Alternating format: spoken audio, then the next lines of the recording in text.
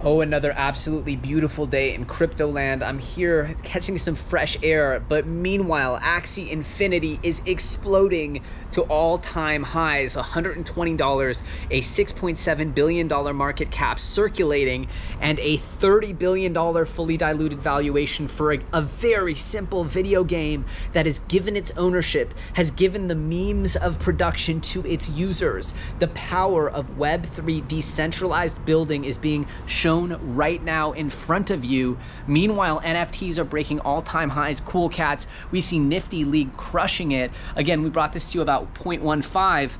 I think it hit as high as 0.45 earlier today, and some of these are going for 5+ Ethereum. Absolutely monstrous. I'm doing everything I can to unlock this for you, to unlock the keys and help you look around the corners to understand where the value might sit.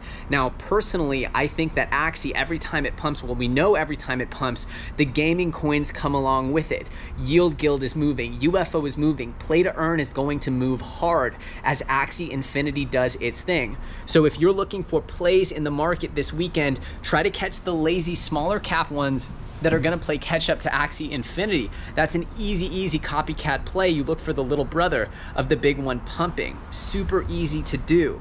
Now I want you to understand, we just saw Pixel Vault make a deal with WME to have their Web3, their decentralized IP featured in mainstream film and television. So what we know comes next is that these assets will most likely start crossing over to mainstream, just like we saw CryptoPunks, and most likely we'll see Bored Apes soon as well.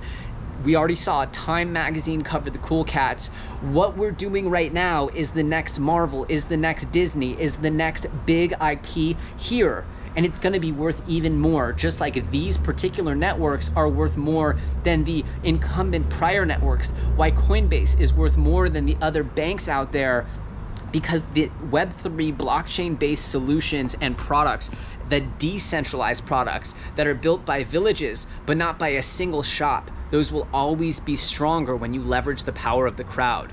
So what comes next? Other Play to Earn. They're going to follow on the tail of Axie. Just like I said, this is a probably a multi-decade play here, which is blockchain-based gaming. But in my opinion, in 4 or 5 years, every single game will be blockchain-based. It is just a matter of time, and video games will come to be the most powerful, highest valued protocols in the world. Axie, I think, just pushed up into the 20s. Soon it'll be a top 20 protocol here.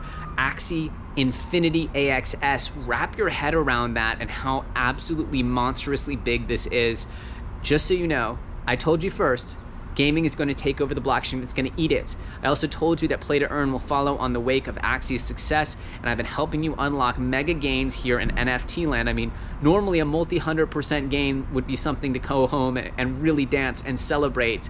So I hope you guys have been enjoying it, and I'm going to keep doing my work to expose you to the best opportunities in the space.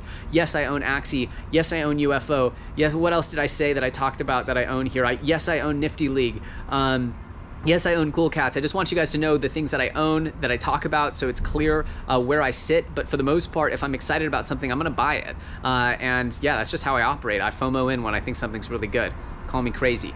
Anyway, I'm Elio Trades. I hope you guys enjoyed today's episode. There's a lot more coming, a lot more value. The team keeps growing, the value keeps growing, and together, I do believe we're all gonna make it.